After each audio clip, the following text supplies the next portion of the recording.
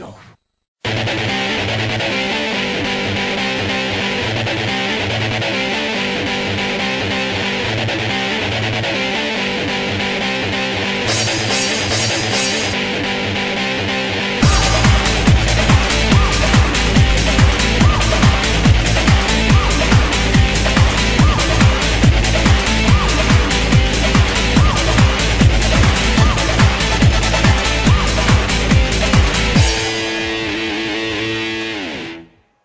What's up, guys? Marvin and Kid here. Long time no see, right? 2 weeks. I apologize for the delays with the reviews. I was playing catch up with the books. So I was gonna do last week's the February 8th books that came out that week, but I decided, you know what? I'll do that maybe later or so. So I'm gonna start with the books that came out last week, February 14th. So let's kick it off, and then we'll get into the new stuff that came out this week. So we'll kick it off first with Marvel, and which came out last week, and there might be some spoilers, but not too much. Okay, so Amazing Spider-Man 679.1. This was a really good book. This was really good. Christopher Yost and Dan Slott wrote this, and I hope everybody watched Deadpool, my mentor Blue Goblin's review. This was an interesting book because this was all about who is in lab number 6, that in the where Peter works, and we find out who's in there. And basically, I guess I can spoil who it is. I mean, if you haven't read it, I apologize. But Michael Morbius, the living vampire, is in Lab 6. And Peter and another fellow co-worker of his, Awatu Jackson, find out about it. And they take on Morbius. Morbius actually is trying to cure himself. He's trying to get over the hunger of blood and plasma and all that. But the hunger is still too strong. But it was actually, this was fairly good. It was really good, still good. But it was the twist at the end who Michael Morbius was talking to. And I won't spoil that. Sorry, won't spoil that. But it's another classic Spidey villain. I'll give you that. But yeah, this was good. Okay, Avenging Spider-Man number 4. This one has Hawkeye, him and Hawkeye teaming up. However, it's being drawn by Greg Land. Okay. See now, Marvel. See, you got Land touching my hero, and it's bad enough you had him touching the X-Men. Now you got him touching my hero. You know, never mind. Anyway. It was good to see Spidey and Hawkeye team up. It was funny because they were bantering back and forth. We also got an interesting take on why Hawkeye in some way needs to be the best in his way. The way he sums it up is that Hawkeye says, Spidey's always saying, like, why do you always train? Why are you always training? He's saying, because I'm on the Avengers. Basically, he kind of gives that notion of, since I'm the only one on the Avengers that pretty much technically doesn't have powers, I also have to stay on my A game in this. But they fought the Serpent Society in this, and it was pretty good. Alright. Avengers number 22. Bendis and Guidis, I hope I'm saying your name right, who does the artwork on this. The Avengers have been captured by the combine of Hammer, Hydra, and all those other organizations. So they're at the mercy of their captive. And it's pretty much, they're just trying to figure out the Shield and not Shield, all the organization Hammers trying to, first of all, they're trying to get Tony Stark's armor, trying to get it off of him and things like that. They're toying with Spider-Woman. They're trying to get into Red Hulk, everything.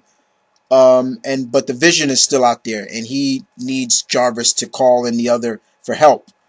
And other than that, we also see the president talking about why is Osborn telling the truth about him not being trialed like a regular, regular in court and everything like that. He was just thrown out of office without any due cause, and that's pretty much how this leads up to. But so far, right now, the Avengers are at the mercy of their captive, but we all know that's not going to last. Avengers 22. And don't let the cover fool you guys. There was no big fight between Cap and the Gorgon. I thought it would be. That would have been really cool. Okay, Daredevil number 9. Once again, you gotta praise Mark Waid, man. He's done an excellent job with Daredevil, and this time Daredevil goes to Subternia. I hope I'm saying saying it right. You see, the Moloids have basically stole the grave of Matt's dad, but it wasn't just his. It was a lot of graves in this graveyard. So Matt has to go in and look for. Basically, he's dealing with the Mole Man in this, which is interesting. But also on the side note, he's still dealing with what happened between him and the Black Cat.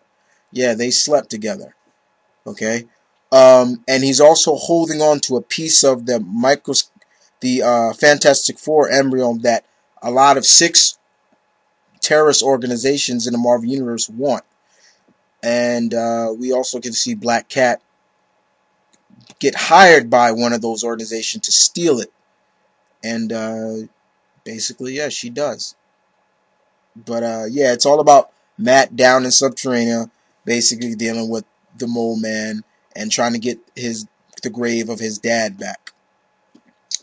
But it's to be continued. All right, Iron Man, Invincible Iron Man number 513. This was good. The Mandarin is still making his move, and he made his move on his home country of China, and he's trying to he had Zeke Zane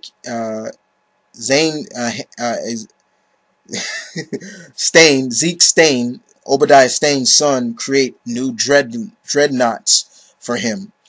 And Tony's there, still pretty much battered up. You know, his main repulsor circuit that keeps him alive has been pretty damaged. Don't let the cover fool you. It's no battle between him and Rhodey, but they're there just trying to deal with what's going on in China. And we get to see a new team, China's version of the Avengers, called the what are they called? The Revolution, I think they're called. But it's all a plan for that the Mandarin's putting together. But I also wanted to show you how much the Mandarin has upgraded pretty much all of Tony's rogues gallery. So I'm gonna show you this real quick for you. Okay. As you can see, he's basically upgraded every one of the rogues gallery. As you can see, all right, let me point it out for you guys. All right, there's Whirlwind, there's the Melter, there's Crimson Dynamo, there's Blizzard, there's Vibranio, there's Fireband, Chemistro, Titanium Man, Firepower, the Mulder, Living Laser. He's upgraded almost every one of Tony's Rogues Gallery for this big battle that's coming between all of them.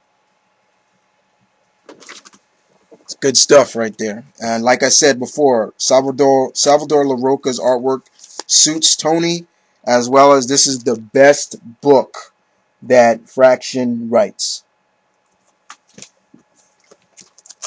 Next up, New Avengers, number 21.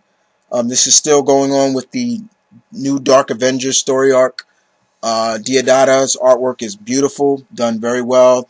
In this book, the Luke's team is dealing with Ragnarok. Remember Ragnarok, the clone of Thor from the Civil War?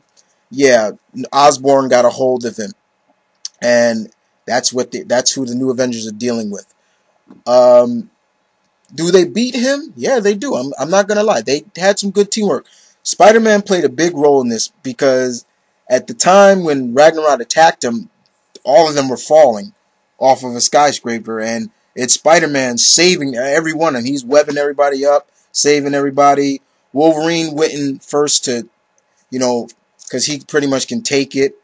Um, and it was funny when Spider-Man threw Iron Fist back at him, and then he he's like, Iron Fist him, and Iron Fist says, "I hate when people say that." I thought that was really funny when he said that. But it's still all a ploy for um for Norman Osborn to make them look like the bad guys. They were set up through this whole battle. They were set up to make them look like the bad guys. And at the end of the book, it kind of falls in the favor of what Osborn was trying to do. Let's just put it like that. But they were able to defeat Ragnarok with good teamwork, I must say. Okay. Ultimate Comics X-Men #7. All right. Nick Spencer does a pretty good job on this book. Does a good job. The bottom line in this book is that we thought some of the characters were dead. They're not. All right, I'm a spoiler. As you can see right here, Scarlet Witch is alive. Yeah, we thought she died. She was shot. She's alive. And everything that has happened in this book, from a lot of Nimrods coming and destroying people in Times Square and everything like that, has been put on blame because of Quicksilver. But also, we find out that someone else from Quicksilver's family is still alive, and you should already know who I'm talking about. Yes, Magneto is alive. He's not dead. But he's now like some Jewish messiah, like all about God and everything like that. I think he's gone kind of crazy, but yeah, that's pretty much what it was. It was just focused more on Wanda and the Maximoff family. Just put it like that. All right. Um, Venom. Venom Circle of 4 Part 3, 13.2. The Circle of 4 story arc has been standard okay. First of all, it's good to see Black Bolt. Okay, it's good to see Blackheart, excuse me, Blackheart here. He plays the major villain here, and it's good to see characters that may have their own book or may not have their own book anymore because it got canceled. And just seeing these two, I mean, this is supposed to pay homage to the new Fantastic Four story, but it's okay. It's been good, but we're seeing that Alexandretta, who's the new Ghost Rider, she has to make up for everything she's done. She's the one that kind of caused hell on Earth in Sin City. Kind of funny, but it hasn't spread thanks to Johnny Blaze putting the talisman up to block it, and also the help from Doctor Strange and other mystic art characters. But yeah, it's good, guys. It's just that it seems to be leading up. It's leading up better, but it's this story is more to pay homage to the new Fantastic Four. You remember Wolverine, Ghost Rider, Hulk, and Spider-Man, pretty much. Okay. Ed Brubaker. I've said it before and I'll say it again. This guy must have been playing Metal Gear Solid when he thought about writing this, because Winter Soldier #2. I love the duo, the duo between Bucky and Natasha. They work so well together, and Mr. Brubaker knows what he's doing. He knows how to write Bucky, but the bottom line is Bucky still has to deal with the fact that they're searching for 3 men that Bucky trained when he was the Winter Soldier under control by the Soviets. But in the meantime, they're dealing with a gun-towing gorilla with a 50 caliber gun shooting at them. And pretty much when you think about gorillas in the Marvel Universe, you're thinking about one person, the Red Ghost.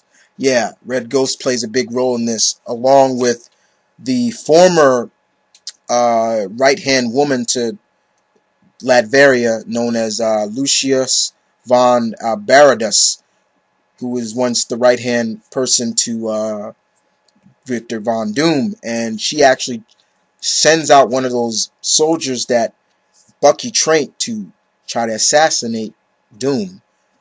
Did it happen? This is Doom we're talking about, people. You know, not even a missile launcher can stop this guy. And that's what the guy tries to shoot him with. Right on the Latverian embassy, which was crazy. So they're trying to deal with that and try to figure out where are the other individuals that Bucky trained. But this has been really good. This is just a really good Black Ops espionage book that Brubaker does very well. Though I don't like the fact that, yeah, Bucky went back to being, you know, Winter Soldier, and the fact that he's pretty much staying in the shadows, that everybody still thinks he's dead, things like that. But it's been really good so far, and it's only 2 issues. Okay, moving on. Wolverine 301. That is a beautiful cover by one of my favorite artists, Oliver Capelli. As you can see, that is a very beautiful cover. Wolverine is still in Japan, and he's dealing with the Hand and the Yakuza going to war with each other. As well as his daughter, Amiko, his adopted daughter, it's not his real daughter, involved in this. We also get to see the new Silver Samurai in this. The original died, and so his son took over the mantle. And there's kind of a cool fight between him and Wolverine. And Wolverine's like, you know, you can't just use that name and things like that. And then the guy, and then Ken, he says to him, he's like, this is funny, the American telling me about my culture and everything like that. And Wolverine, the funny thing, I'm Canadian. And then the guy says, that's even worse. And I'm like, oh my God, why do they always do that? But also he's dealing with Sabretooth and Mystique are in this book. They're on the side with the Hand. And there's a beautiful, as always, when it comes to a fight between Sabretooth and Wolverine, they don't pull any punches. And boy, they don't pull any punches. This Wolverine goes to work on Sabretooth. Like, I'm talking about gut slashing in the chest, in the throat, and everything. And he even says that, you know, that's the difference between you and me, Creed. And he says, what's that? And he says, and then he's just slashing away at Creed. Boom. And then one right to the throat. And he's like, I have something to fight. I have something worth fighting for. Versus his adopted daughter. This has been really good. Jason Aaron's, this is his last story arc for Wolverine. I'm gonna miss him, because Aaron's really knew how to do Wolverine right. And the all-star artwork in this is really good. There are different artists for different chapters in this book. But yeah, Wolverine 301, very good. If you haven't, pick it up. Okay. X Factor 3232. Peter David. So Madrix, Multiple Man, is still in that alternate world, and he's dealing with who we thought was Doctor Strange, but actually was Dormammu, with the Eye of Agamotto and the cloth of levitation and everything. And he's dealing with Dormammu with a little help from Doctor Strange himself, I guess in an astral form. But he looks like how Doctor Strange looked like when he was in the 70s with that all cloth blue, the blue look he had. But does he get back to his own world? Like I said, there are some spoils here, people. Yes, he does. And he is welcomed in a very good welcome, if you know what I mean, by Layla Miller. Very good stuff. But yeah, Peter David still got it. It was just is good. I just can't wait to see how Multiple Man's gonna act when he sees Polaris and Havoc back with X Factor. That's my major point. Okay, so that's all the Marvel that I had for last week. Let's move on to IDW, and of course only one, and that's Transformers: More Than Meets the Eye, #2. James Robinson. So the team, it didn't go so well for Rodimus and the group on the search to find the Knights of Cybertron. There was a malfunction and they crashed, and a malfunction when they were about to warp jump. And they all crash land on this planet. So they pretty much, this is all them trying to find 40 of the crew members that crashed. And we get to see a lot of things that start happening. It's like, Rodimus is all like, he's talking to Ultra Magnus, who's his like second in command. He's like, should I tell them that, we were lost, we might not find them, everything like that, or should I lie to him? And Ultra Magnus is like, tell them the truth, don't hide it, tell them the truth.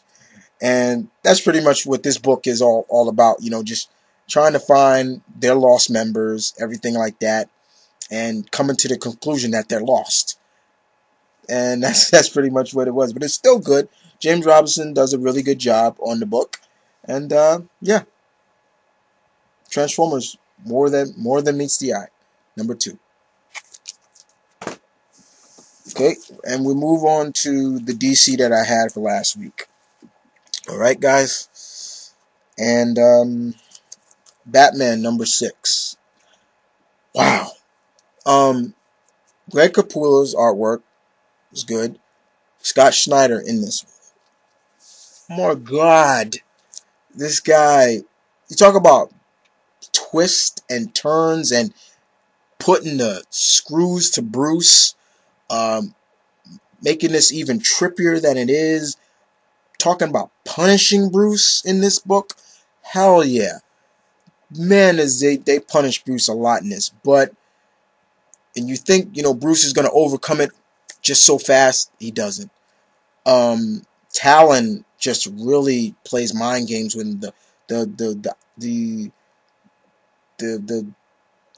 Court of Owls just plays really mind games with Bruce, and we get to see kind of who they really are. It's like a group of them. And does Bruce survive his ordeal? This is Batman, people. Okay? But this was a brain, just, my God, it was crazy, but very good indeed. And you got to give Bruce a lot of credit for overcoming what he did in this book. Very good. Very good stuff. Scott Snyder, you're doing a very good job on this, sir. Very good. Keep it up. Okay. Birds of Prey, #6. Mind Control Mayhem. Okay, so the birds have found out they need to get to, they have to find a way to get to the person responsible for mind wiping everybody, putting bombs in people's heads, things like that. And it's a guy called Choke. Okay, yeah, Choke, like I said. Not a lot of Poison Ivy, not a lot of Batgirl, like my mentor said, but it was good. They found out they need to use a guy that could help them, and they need to orchestrate a plan to get the main adversary out in the open so they can see him, like bring out, like setting a trap for him. You try to catch a mouse, what do? Set a trap, right? So that's what the birds do to try to get him out. And does it go according to plan? But it was still good. Alright. This book, wow, this one was very sad in a way because, wow, Tony Bedard is putting Jaime through a lot of stuff in this. Blue Beetle, #6. When a friend becomes a foe. Yeah. In the last issue of Blue Beetle, the Scarab, to protect the Scarab's identity, it it stabbed, it killed, nearly killed Jaime's best friend Paco, and Jaime was like, "You better save him, Bug Suit, save him." So what did the Bug Suit do is actually like put a, I guess like a one of his probes or so into his friend Paco, and this is what Paco becomes, an armor plated, just like the Scarab. So it's a battle between best friends. And not only that, they get their friend Brenda involved in it as well, and Jaime's family, his mom and his sister. It becomes so bad, at the end of the book, Jaime runs away. He runs away from his home, and they head. He even tells the Bugsuit, let's just leave, because he's causing so much trouble and damage to his family and his friends, so he wants to get away from them. In some way, he even says it, I wish I never even found you, and it's very sad, it's very hard to see that. The next issue, I guess we find Jaime in the Big Apple, but yeah, Tony Bedard does a good job, but it's just very hard, like it's very sad, and it's like, man, like, geez, they're putting Jaime through the ringer in this, you know. But Blue Beetle number 6.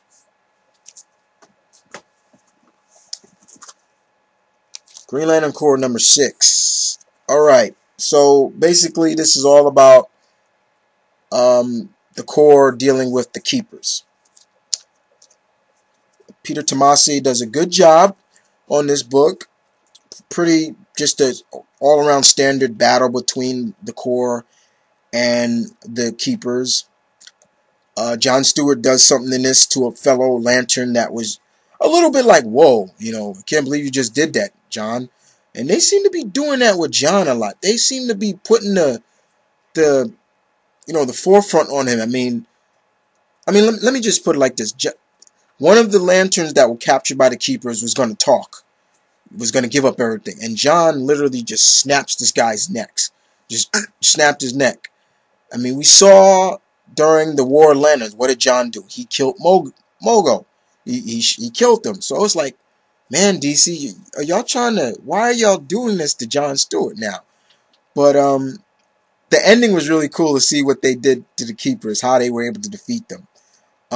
But it was also cool what they thought of. See, the Corps realized that the rings don't do anything to Keepers. The Keepers are pure willpower as it is. So their rings just don't really do anything. So what do they use? They use human weapons, guns and everything like that to do damage. But it's what they really do as their final weapon to defeat them. And once again, like I said, there's spoilers here, guys. They drop one of the Sinestro Corps members on them, who is just full of fear, and the Keepers get all scared, like, okay, mercy, we quit, and it was kind of funny to see what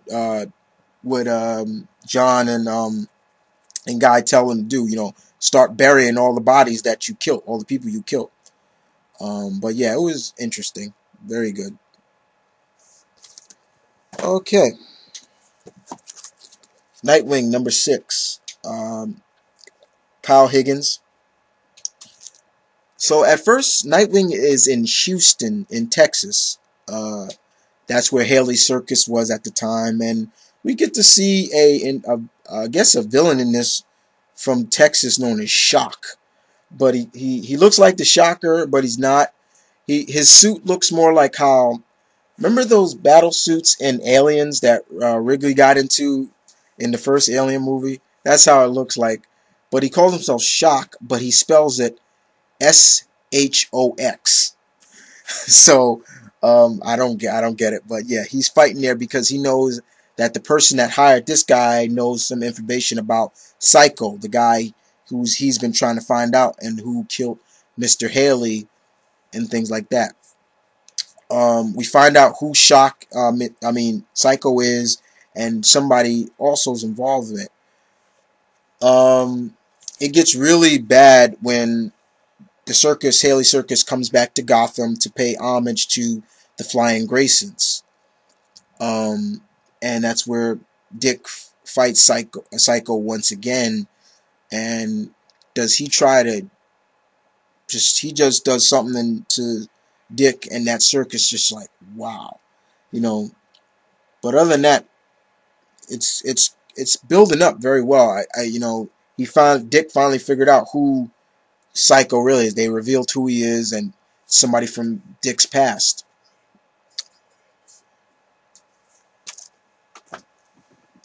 Okay, Supergirl number 6. Michael Green does a very good job. This picks up right where 5 left off. Kara was fighting this woman known as Rain, who is considered a world killer, and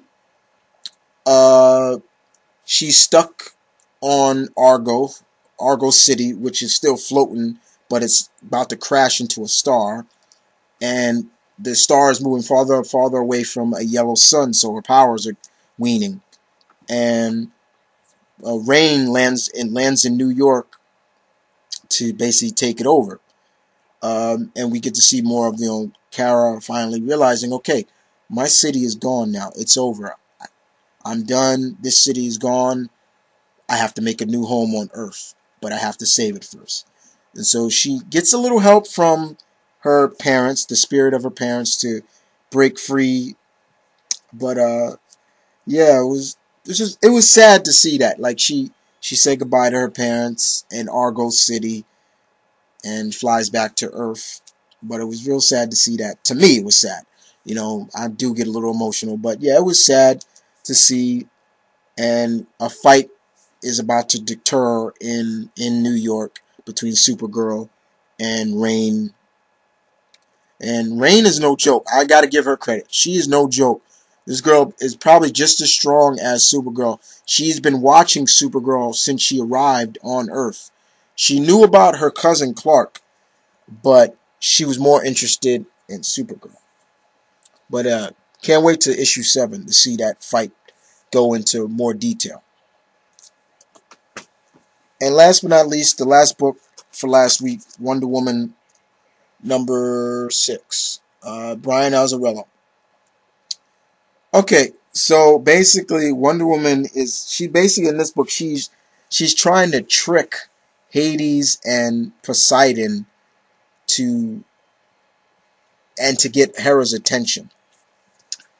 Since Zeus is somewhere around, I don't know where he's at, and it's all about she just trying to trick Hera into getting a face-to-face one-on-one with her, and that's pretty much all it is. Yeah, you can see Wonder Woman fighting Cerberus here, but there's really no big fight between her and Cerberus, just a cover. And she's still trying to help out Zola, the woman that she's protecting, and she's still dealing with the fact that her mother lied to her, and the fact that she's the daughter of Zeus, so she's a demigod. And that's pretty much what it is. Yeah, not that good, not bad, not all that good either. Just it's there. Hopefully, one of them will still pick up. So, yeah. Okay, so guys, that was the books that I had for last week for this episode. I apologize for the lateness. Sometimes you gotta play catch up. Do got a life outside, but other than that, thanks for listening. I'll stay tuned for this week's books and see what I got. But other than that, thanks for listening. You guys take care.